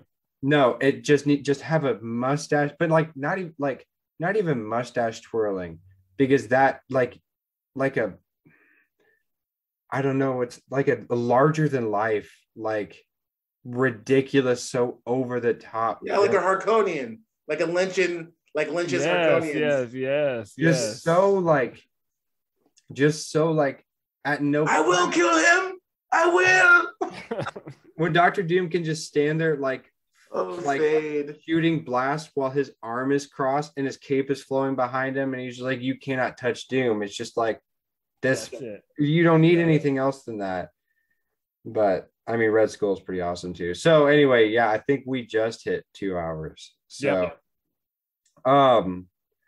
okay, so Father, I don't know if you saw in the comments, but maybe we could give just a couple minutes, and I should have brought this up earlier because this does really demand a larger explanation. So maybe we could tease it for next week or something like that, have a week to pray on it and think about it. but somebody talked about in the comment section that they are really wanting to go to church, but their church is doing the thing. They're doing the thing, the bad stuff. And he's wondering, is it worth it? Should I still go? Even though I'm going to have to be complying with mandates and stuff like that. Should I still go to church? Because I think from what I remember, he's exploring. Like this would be his exposure to Orthodoxy. So maybe we tease it for next week. If you want to wait another week. Yeah, we'll tease it for next week. And that person, if they want, they can try and get in contact with me. I'll talk with them. You know. Okay. But yeah, we can teach it. We can. I got some thoughts on that, you know. I really should have brought that up earlier in the episode, but that's fine. Whatever. We'll do it next week. Or they can find a way to, if they contact us, we'll get them in contact with Father Turbo. Yeah, so, exactly. Okay. Well, I'm still not going to have anything ever. So that's that. Thank you. Have a good night. Oh, we have the email landing page. Other than that, all right, coolio. Worldpath.network. Have a good night. Bye-bye.